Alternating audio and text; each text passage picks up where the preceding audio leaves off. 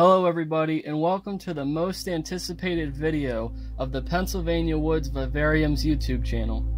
In today's video, we're going to be talking specifically about the updates involving the animals themselves and a little bit about the enclosures that they live in. We could see Wellsboro, who happens to be the golden toad. Two really important things when you think of Wellsboro are his sheer size compared to the other American toads. He stands out as one of the largest I've ever seen in captivity or in the wild. Not to mention his golden coloration, which makes him stand out specifically compared to any other toad I've ever seen in the wild or in captivity. Here we have a good shot at seeing Wellsboro shedding. I gave them one of the greatest feasts that any American toad could have, allowing them to have almost like a buffet style meal. One of the most important things for an amphibian is whenever they shed, because they eat the shed and it also gives them nutrients. This is one of the most important things that they'll do in captivity, and it's a clear sign that they're usually healthy and that they're growing. I know a lot of people that want to try to help their toads whenever they see them struggle to get their shed off, but realistically, if I were to go in and help Wellsboro right now, it would be more of a problem for him because I could potentially rip the skin. Sometimes it's best to just sit back and allow the toads to do their thing. Next, we get a chance to see one of the most important parts of the video, Ace, my female American toad who's also shedding from the same feast that Wellsboro and her mate, Pious, who you'll meet coming up, took part in. Ace is so unique because she loves to go to the water and to just enjoy herself, whether it's soaking or swimming. Ace is actually the center of this video because what happened to her impacted the whole entire ecosystem of the Pennsylvania woods as we know it.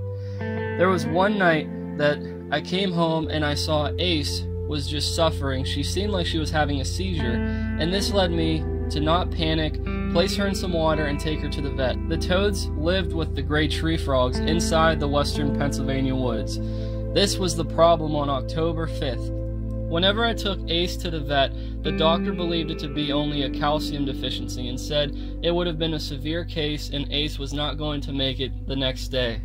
However, I believed from what I had seen Ace doing, Ace was twitching and she became very stiff at times.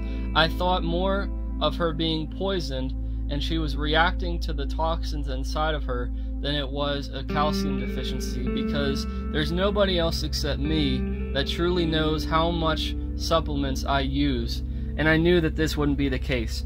Whenever I got her home, I put her in a little quarantine container and put a UVB light on top of her, and this actually helped to save her life because it helped her to absorb the nutrients of the UVB light, and the water that was continuously put in that was fresh had helped her to flush out the toxin. Ace struggled a lot at first with catching prey. She was so disoriented and she was off balance. Things changed very quickly, and as soon as I put her in, guess what she did? Ace went right to the water and she had some fun soaking. One of the next days that Ace was back inside her home, she actually climbed the top of the enclosure, which is about 18 inches, and she hid in a secluded part of the enclosure. And here I wanted to try to coax her into eating her favorite meal. Thankfully, ending her hunger strike, we got the opportunity in slow motion to see Ace consume a waxworm, which was one of the happiest signs for me. Now, the question became, what was I going to do with the gray tree frogs? I mean, they became a household pet, they became a notorious part of our family, and even here, you have a chance to see me feeding Christian, who is the smaller gray tree frog, some wax worms that Ace wasn't eating. I really had an opportunity to either get rid of them, keep them, or put them out in the wild. However, it was October. I knew that they weren't going to have the opportunity to prepare for hibernation like they needed, so I wound up deciding to keep the eastern gray tree frogs. And these guys have so much energy. Christian here is one of the most enthusiastic frogs that I've ever kept. This is one of my favorite parts of the entire video, just sitting back and watching Christian take wax worms from me, and just being so calm and relaxed about it. I came up with the 30-gallon new Pennsylvania Woods Vivarium. I was not accustomed to working with such a small enclosure compared to the 125 gallon and the 75 gallon. I wanted to try different plants to see if they would work, and I also wanted to make sure that this was friendly and proactive for the gray tree frogs. So I decided to put a very high plant, being a hydrangea plant, and an accessory you could see Christian on here in the background. Here we get a chance to see Bane. He wasn't very active whenever I first put them inside the enclosure. He really enjoyed the pink flowers for whatever reason, and he just had so much fun at night. I can remember him specifically making calling noises, and he was just continuously hunting for prey. Because the way that this enclosure is different, I actually release the crickets all at one time and allow them to hunt 2 times a week. They have access to as many crickets as they could catch. I think I stocked the enclosure with about 50 crickets for 2 gray tree frogs, so you can imagine how happy these guys are. Here we get a chance to see Christian, who happens to be hunting on the ground.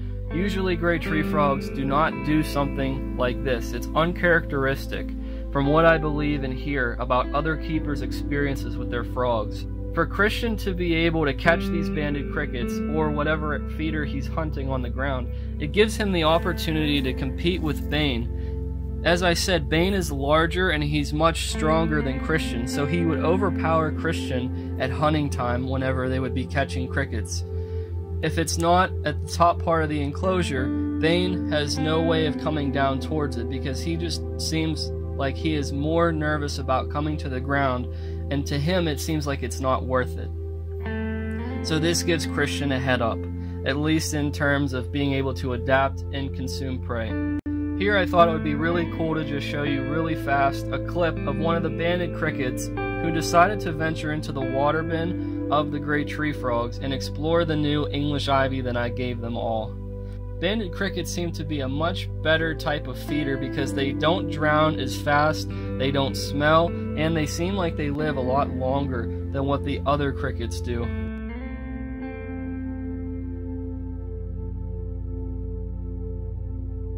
This is the 125 gallon Western Pennsylvania Woods Vivarium. And this to me is my favorite enclosure. And I'm not biased to the animals, but I'm just very excited that this is the enclosure where all my ideas originate from. Here we get a chance to see a feast with European house crickets for Ace, Wellsboro, and Pious. Ace is continuing to show a little bit of her disorientation from the seizure. She still is having a little bit of a hard time catching crickets. I actually missed catching the footage of Ace consuming her first cricket. I was very disappointed the camera didn't pick it up, but also very happy that she finally caught something, and it was very nutritious and it was a big cricket for her. However, Wellsboro seemed to be having a hard time trying to catch prey. I believe this to be because this is his first winter without hibernation.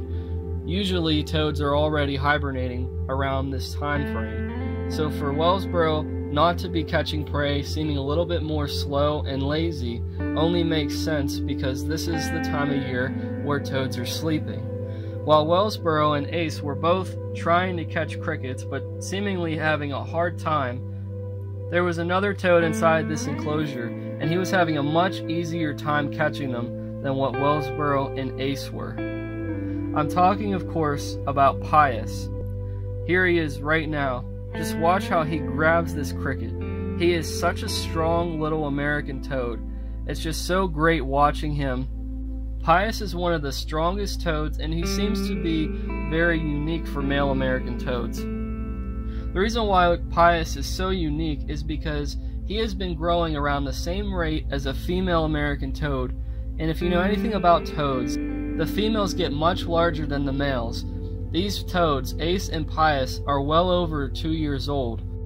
For the simple fact of Pious being such a beast and growing at such an alarming rate, it has me very hopeful that when Ace and Pious are able to hibernate, that they'll produce such strong and really unique offspring. I had a very important learning lesson that almost cost me Ace's life. This is not something that I'm going to take lightly.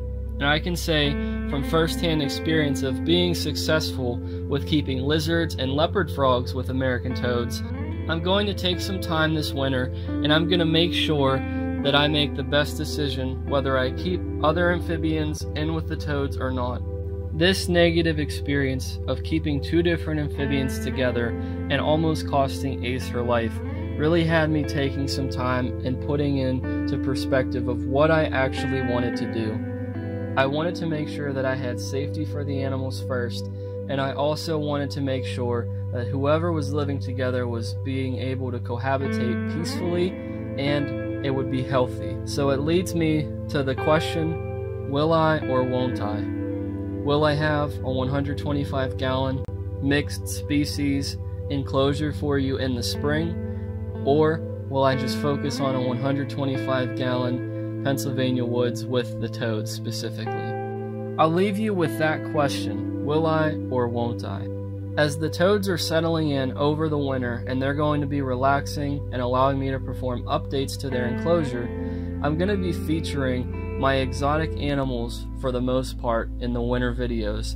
The 5-line dumpy family, meaning my White's tree frogs and southeastern 5-line skinks, are going to be the faces of the page until around the springtime, whenever I've made my decision and everything begins again with the Pennsylvania woods vivariums. Be sure to watch out for small updates on the gray tree frogs, however, like their new and upcoming video facing off against the White's tree frogs in the first ever Thanksgiving battle between the tree frogs. I hope that you enjoyed this video, it was informative to you, and please get in the conversation on the forums, follow us on YouTube and Facebook, and be sure to continue to watch out and please like and subscribe for more content. Thank you all very much.